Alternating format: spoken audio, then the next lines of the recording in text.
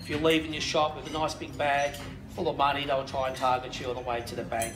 So if you are doing that, just try and change it up a bit. Different bags, containers, different people taking money to the bank. Another thing to do is to have a plan what to do with if you're being robbed.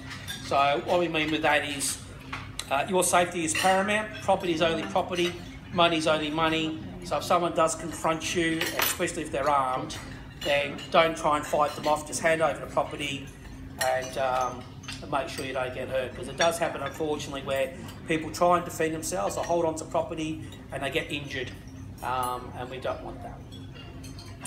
So just some other basic ideas: when you go to public places, don't leave your bags lying around, especially when you're shopping on the trolley. That's pretty easy.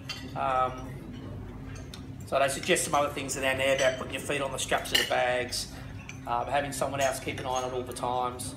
Avoid dark places and isolated places. That's mainly for if you're travelling at night. So go where other people are, park your car where other people are parking their cars. Don't go right to the back of a car park and where it's dark and park your car. It's pretty straightforward. So public places. So obviously when people are out and about, sometimes we have criminals that look to steal from them or try and take their phones, that type of thing. So we suggest wherever people are going, just to let your family know.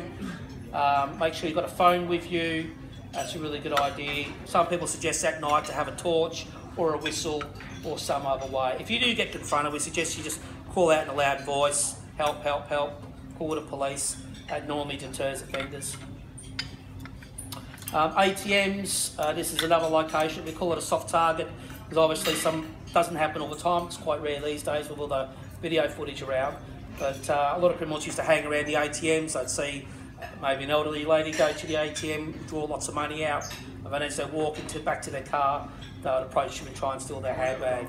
So just have a look around when you do go to an ATM. If you see anyone hanging around, go on to the next ATM, call the police, and try and avoid using cash where you can. And if you're only what's needed, that's what's recommended. Now in Springvale, we have a lot of public transport areas such as the railway lines and the shopping centre car parks. Unfortunately, a lot of criminals like to target these areas.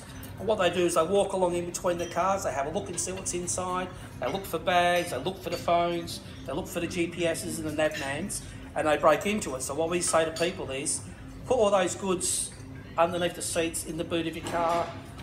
Don't leave them in open view because you're just asking for your car to be broken into.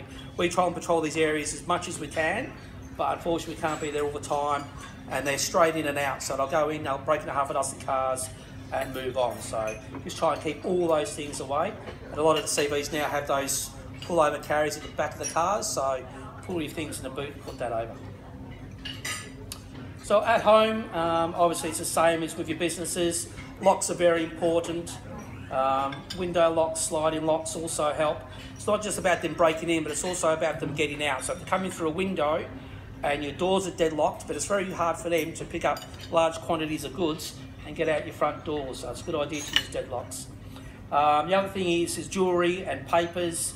Try and keep copies of those somewhere safe, especially valuations and things like that for your jewellery, or pictures, which help us to try and track your property down at a later time. Engraving's another technique we suggest people use, engraving your tools with a licence number, your DVDs and things like that. Other things they suggest are security doors. Again, lighting's a very big thing, so if you have lots of lighting in the front of your house, especially around the back of your house for the security lights, if someone comes into your backyard and the lights go on, 9 times out of 10 they'll jump out the back, jump over the back fence and go somewhere else. If you're going to go away on holidays or you're out for a long time, a good idea is to leave a light on at home, a radio, that sort of thing. It's pretty sort of straightforward. A lot of people these days are putting security cameras into their house. That helps us a lot when we have burglars going from house to house doing break-ins. We do a door knock, we ask around if anyone's seen anyone suspicious. A lot of people bring up video footage and you can clearly see your offenders. You get very cheap systems from Bunnings and other places like that, and it certainly helps us. Other suggestions are dogs, house alarms, and that sort of thing. If you're going on holidays, try and avoid having your mail building up. Have it diverted or have a relative or neighbour take your mail out. It's one of the things that the criminals do when they're driving around, is they look for houses that aren't occupied. So if your house looks like you've got a car in it, the lights are on, things of that night, the less likely to break into your house.